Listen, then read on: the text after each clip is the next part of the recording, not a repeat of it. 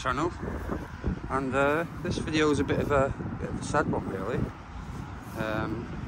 Noticed on the news earlier that the Windmill up near Preston New Road, it's lost a sail due to the high winds recently, so let's pop down and have a look. As you can see over there on the ground, one of the sails. Now, 1838, I think this windmill was built. It's been renovated 14 years ago, I believe. But yeah, it's got the area around here cordoned off. Keep out signs, which I certainly will. So yeah, I've never been in. I don't think it's open to the public at all.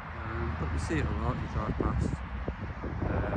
It's on Preston New Road, so you've got the motorway over there. But yeah, I thought I'd come down and have a look. Grade 2 listed windmill, damaged by the wind over the past couple of days. You have noticed it's been windy. Not very strong, so it's quite a surprise. We've had stronger recently in Blackpool. But still, it's sad to see.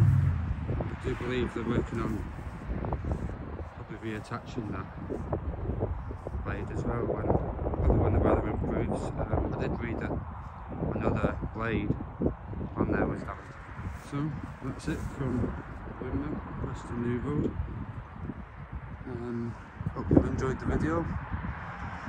If you do like the video, like and subscribe. Thank you for watching.